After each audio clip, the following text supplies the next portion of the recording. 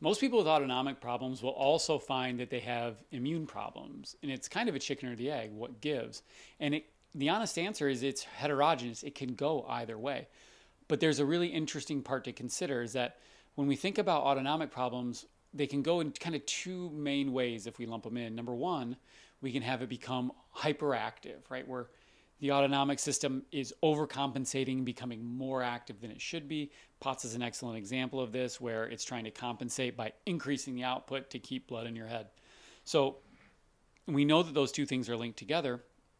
So there's a probability that in those cases, we might have hyperactivity of the immune system as well, as we share some central drivers. And this might mean you're more likely to have problems that are related to autoimmunity or increased sensitivity to immune compromise. On the other hand, you might see the other side of that coin. That's where we get a hypoactive autonomic system, where things don't kick in enough. There's too much latency. The response time is too slow. This is where we might see people passing out or fainting or feeling really sluggish or low energy.